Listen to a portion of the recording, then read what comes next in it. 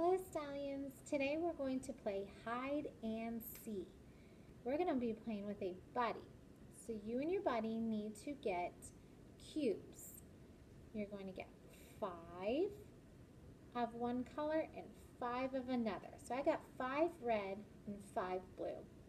I'm going to snap them together. 5 and 5 make 10. So how many cubes do you need altogether? 10.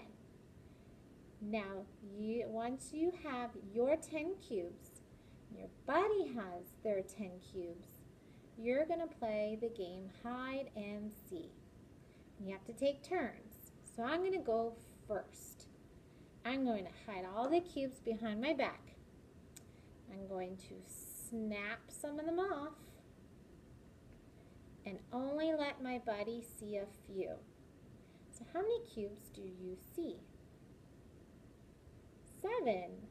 So how many cubes do you think are behind my back? Remember, we're making 10. So I have 7. How many more to get to 10? Well, your buddy can count on with their fingers. So 7, 8, 9, 10. Oh, 3. I think 3 are behind the back. That's right. So 7 and 3 make 10. Now I'm going to put my cubes down. It's my buddy's turn. My buddy's going to hide cubes behind their back and then show me, and I have to guess how many are hiding.